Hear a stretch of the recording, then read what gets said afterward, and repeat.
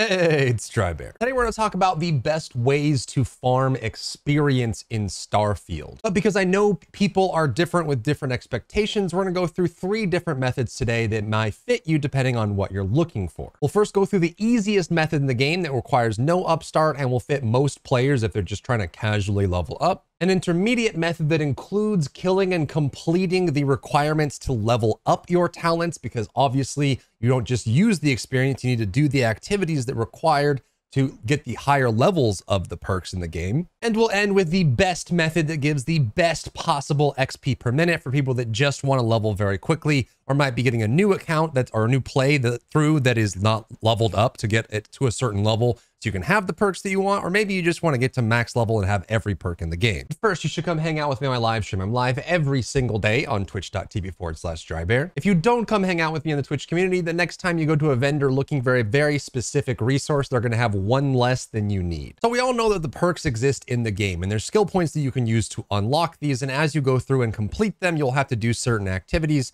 in order to unlock the next rank of it. So if you're looking to level quickly, let's go through the easiest and simplest method to level up in Starfield. And that is abusing the difficulty system. If you open your menu and go to settings and then go to gameplay, you'll see that there is a difficulty slider. You can change this at any point in the story. It'll adjust the HP amounts and the difficulty of the AI of the enemies.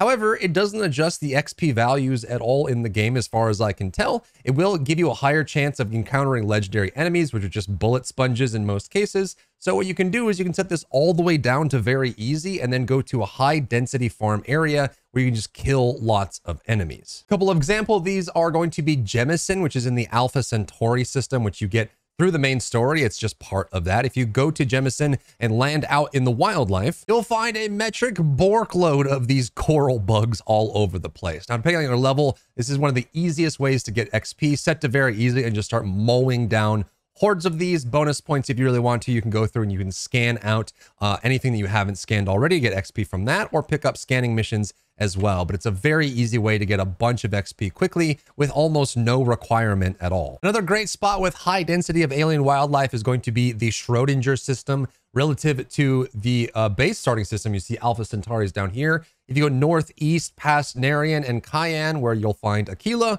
is going to be Schrodinger down here. And then if you go to Schrodinger and over to Schrodinger 3, where you'll be able to find a ton of wildlife all over the place, especially if you're on the lower difficulties. You'll have tons of things that you can kill, things that will come near you, especially if you have a ranged weapon. And what I love about the alien wildlife method, not only is it super easy to do, but you also get tons of organic material that you can use for crafting. Another planet with a bunch of wildlife is going to be across from Schrodinger over to the Cerebri system. Go to Cerebri 2, and if you land down on Cerebri 2, you'll again find a very high density of wildlife that you can cleave for XP. They are absolutely everywhere on this planet. Another option, if you are interested in options, is coming up to the Sparta system in the top right of the overall settled systems. Here's Cayenne and down here's Alpha Centauri. If you go to the far top right, you got out of Sparta, go into Sparta and go to Sparta 4, which is right here. This also has a high density of wildlife that you can find all over the planet,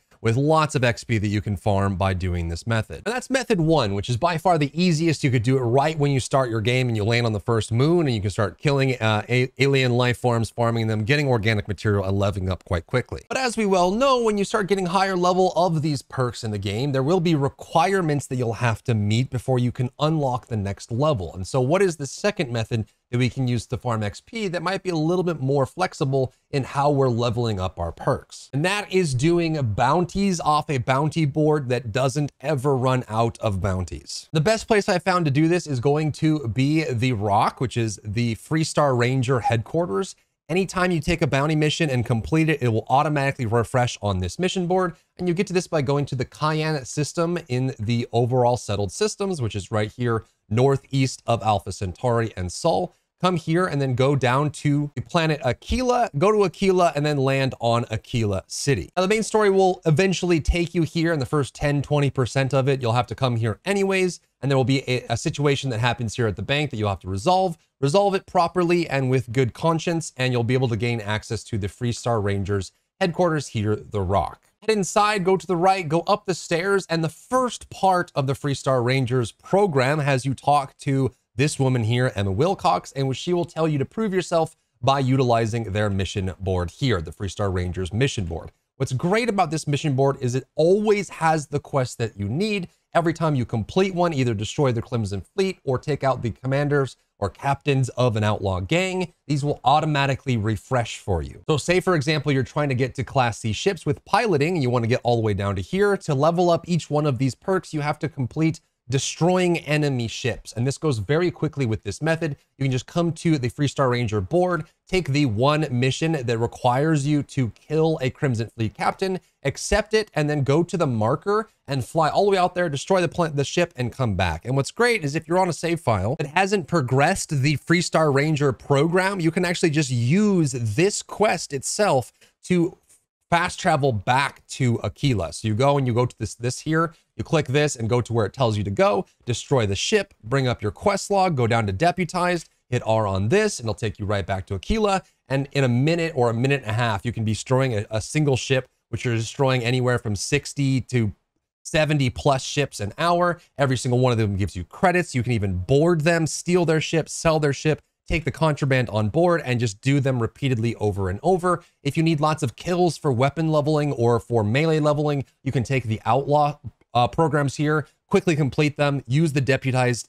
quest in your quest log to quickly fast travel back to Aquila and do that over and over and over, and these will never run out. I also find these outlaw missions to be great because there are tons of extra resources. You can collect all the weapons that you get when you kill all the enemies, but also you can take a bunch of damage and use med kits, which helps you level up things like medicine or defenses. All of these perks you can very easily level up in combat with these bounty missions. And that is the second best method and probably the most well-balanced because it gives you the ability to level your perks while also getting credits and XP at the same time. So we went through the easiest method for leveling. We went through the most balanced method for leveling. Now, what is the actual best method for leveling? How can I level the absolute fastest with the most disregard for anything else in our way? The fastest way for leveling in Starfield, if you're trying to get to the max possible level and get all the perks, is going to be crafting at your outpost, which you do by either creating crafting stations in your outpost or having your ship docked at your outpost on a landing pad and using crafting stations on it as well. But if you go to things like the industrial workbench,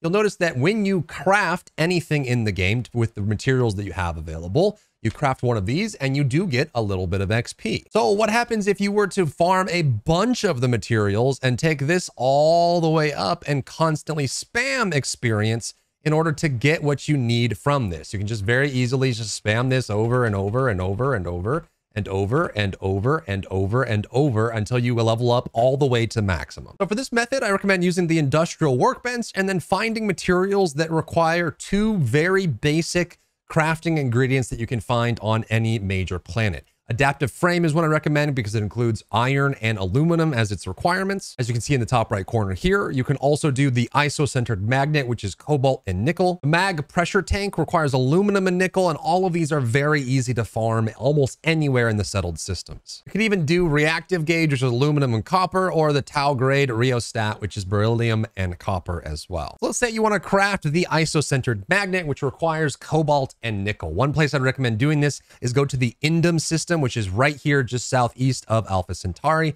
Very easy to access. Go down to the Indum system and toward the top of the solar system on the Indum 3 area here off this gas giant, there's going to be Indum 3B. And if you go to Indum 3B and scan it, you'll notice that there's going to be a high concentration of iron, high concentration of nickel, but if you go to certain spots, you can actually find cobalt and nickel in the same actual location. Then you want to run around and create an outpost until you find a spot that has both of what you're looking for. You can very easily test this by going in the top right corner and going to extractors. When you go to cobalt and you're looking on where to place it, or if you're looking for placing down an actual outpost here, you can see in the top left what resources are available around you. Find a spot that has both cobalt and nickel, or aluminum and copper, or whatever combination you're doing for whatever crafting material you're trying to create, and then just set up harvesters for both of those materials. So if you want to do cobalt and nickel to do the isocentered magnet, you want to create both of those and then create storage that holds on to both of these. Another great spot for cobalt and nickel is in the Vega system, which is north of Alpha Centauri in the top left of the settled systems. Come down to Vega, go over to Vega 2, and then on the far right side is Vega 2E down here in the bottom right. So take Vega 2E, and if you scan it, I have level 0 scanning on this playthrough, so I won't be able to see the cobalt on here, but you can find it with higher level. and you can see that there's a ton of nickel available. You can do cobalt and nickel here. And if you're looking for a nice combination of iron and aluminum, if you go to Alpha Centauri and down to the bottom right of it, the southeast, you'll find the Linnaeus system. And going to the bottom of the left, which you'll find Linnaeus 4, go to the moon Linnaeus 4b, and on this is a high time dilation rock-based planet that has both aluminum and iron on it. Once you've found a location that has the two resources that you want in one single location, you'll want to build an outpost and then start your harvesting. In the outpost builder mode, you notice that there's going to be a ground area that has the denotes where the resource actually is. You try to find some that are close by, though it's not required. As long as they're both within the same outpost, you'll be able to deal with it that way. But when you use the specific extractor, you can see where the area is for the resource itself.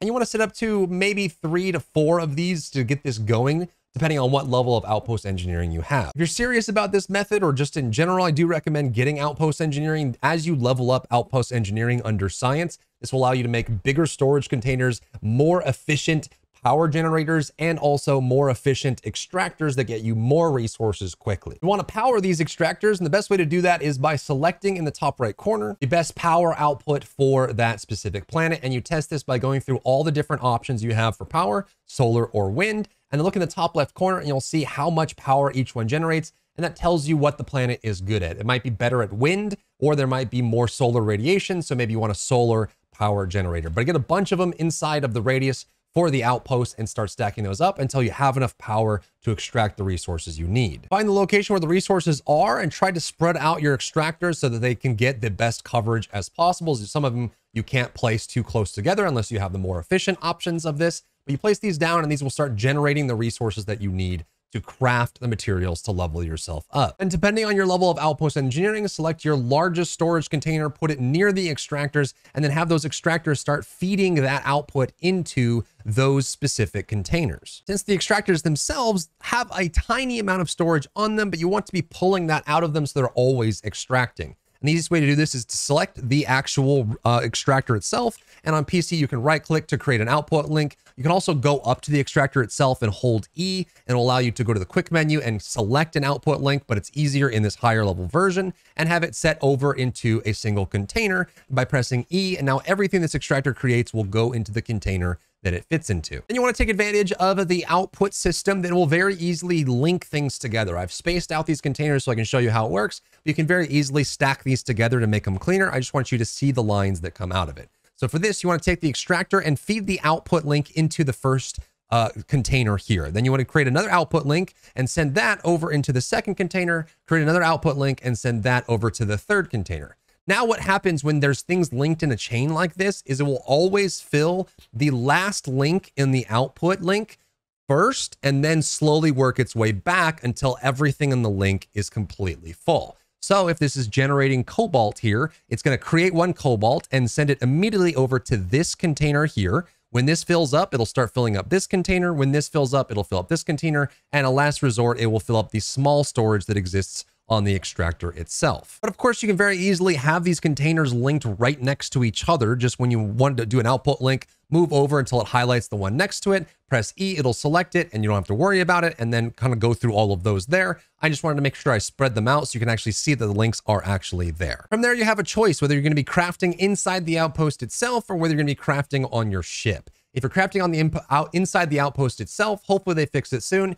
but sometimes you run into this bug where you can't actually interact with the crafting station. The only way I've found to fix this is just by saving my game and closing down the desktop and looting back up, and you'll have that. And this will gain access to whatever is in storage within a reasonable distance of the building itself. And then you can go about just actually creating a whole boatload of items and making tons and tons of experience. And to do this, I recommend just clicking on the item you're creating, have your cursor here at the maximum level so that it can fill it up right away. Press E, click, press E, and just keep doing it over and over and over, and then get as much experience as you want. You can spam this easily to get hundreds of thousands of experience every single minute as you're just spamming here and clicking. And if you run out of resources, you can just go to a bed or a chair of any kind that you place down in your actual habitat or inside your ship, sleep or sit and wait for 24 hours, let all of that kind of come back up. So you can go into a chair, sit down, wait, let it fill up all the extractors again, and then just craft, and then do it again over and over until you're level 500. If you decide to go for the ship route, which is probably a little bit easier and more mobile, you'll want to create a landing pad inside your outpost.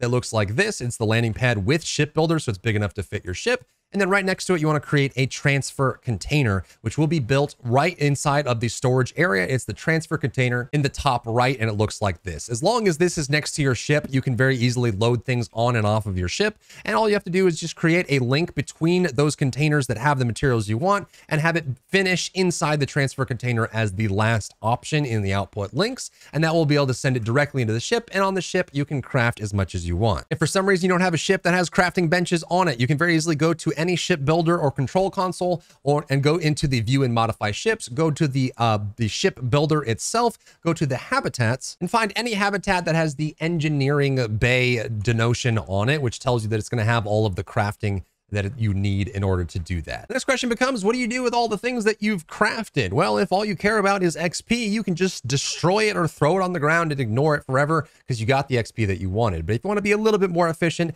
but a little bit slower in XP gain, you can sell these to vendors. I do have a video on the awesomeness of the backpack that you get from the Mantis quest line. This pack itself comes with a stat on it, which gives you 75% less O2 when running while encumbered. This means that you drain less oxygen while you're running around while encumbered. And if you progress the story a little bit, there is a special power that allows you to reset and give you infinite stamina. So you can actually get to like 5,000 mass on your character, run around freely. When you get too low on oxygen, just refresh it with your power and then keep running and go and sell to all the vendors that you want. Now, most vendors do have a max limit of how much they can sell, but one of the best vendors in the game, if you don't already know this, is going to be in the Wolf system. It's right next to Alpha Centauri and Sol. Just northeast of that is going to be the Wolf system. But the reason this system is so awesome is you can go to a location called the Den, which is right here in this system. And this system is not scanned, which means going to the Den is by far the best place to sell your contraband as well as your other items, which you'll see in a second. And as you see, when you arrive at the Den, there is no scan for contraband. So you can very easily just come to the Den, board it, and sell contraband without having any worry. You don't need shielded cargo. It's one of the best places to sell. Go ahead, dock in the Den and go inside. And as soon as you go inside, go forward past the ship services and immediately turn left and you'll find the Trade Authority.